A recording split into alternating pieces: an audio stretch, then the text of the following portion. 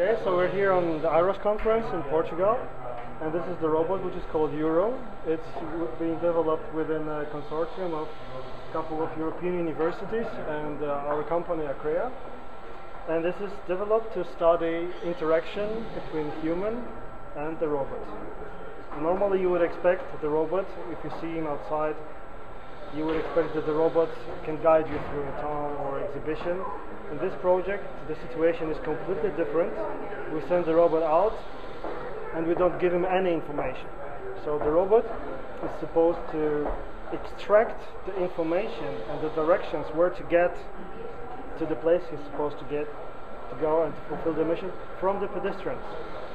So the first challenge is to go out, look around, to find people who would provide this information, and then you're facing the first technical challenges. You need to drive out in the city, so you need suspension in order to overcome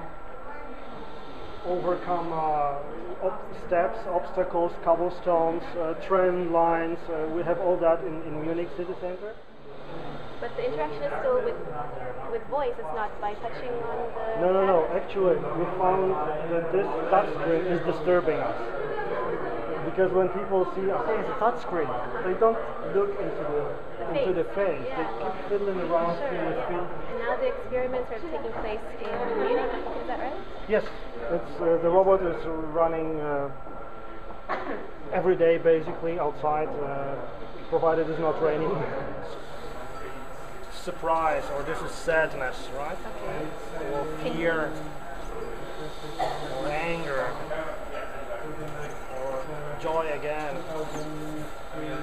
Alright?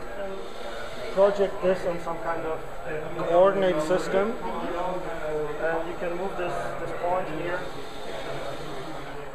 Well, it's not connected.